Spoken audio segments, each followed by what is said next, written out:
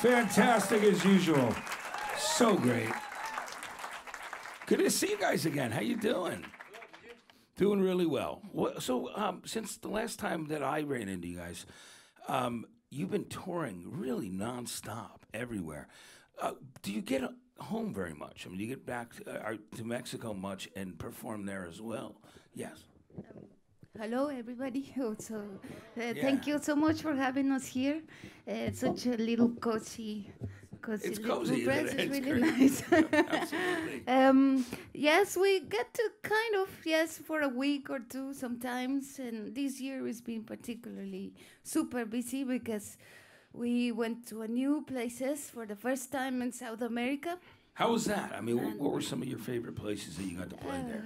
Well, Chile, because in Santiago was the only place we stayed 2 days, and the rest it was just 1 day. So you just basically ran all over the country and Yes. did that stuff. It's Yes, we amazing. did like 2 months nonstop, 23 countries, and then we kind of went back home and some sort of like Crash for a week, decompress. right? And just decompress. process for maybe 2 weeks, and then we went back to the usual places we always go. We super lucky. We always go to good cities and nice places.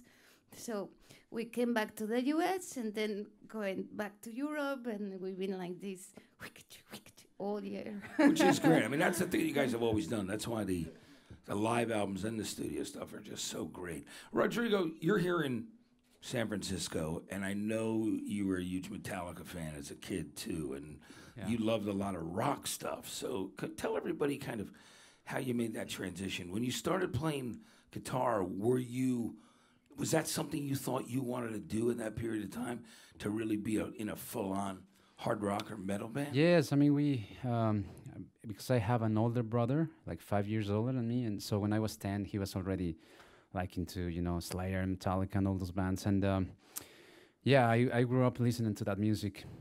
And then we formed a band together. Later, like when we were teenagers, Gabriela joined the band when I met Gabriela. And then we just separated. My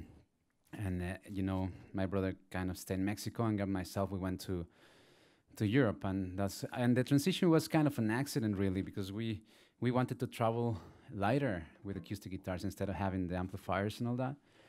And so basically we started playing music with kind of a lot of our music, especially the recent years, the latest album it's really kind of like based on riffs.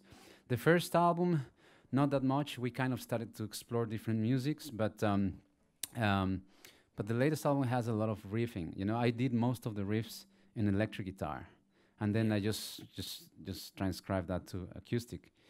And that's our core, steel. And we play a lot of riffs, but people, I mean, only metalheads can see that, Yeah. But yeah. It's amazing, though, the transition that you guys have made. And you play with such power and fury. I love it, the way you guys perform Thanks. live. Tell me about the next song that you're going to do. I don't know. Which what are we one going to do? What do you feel like playing? I don't know. We're working on a new album. But we should play. I don't know. We play something from the 11/11. I don't know. What do you want to play? Savitri. Great Savitri. one. Great one. Savitri. Okay. Or Hanuman. You don't care. Well, Savitri because So yes, just before we finish, so when will the new album be done? Are you guys close to being done with it? We never know because we have a lot of material written so far, and the idea is to write more. So then we have a lot of material so we can choose from. And narrow it down, right? Yes. I mean, that's the best way. absolutely. It's the best Yeah. way. I think we'll be out next year. All right, we look forward to sometime it. next year. Yeah. And we want to thank you so much for Thanks coming for by having us. KFOG today. Thank you, guys. And Thank hanging you. out with us at the Levi's Lounge. Once again, everybody, let's hear it for Rodrigo y Gabriela.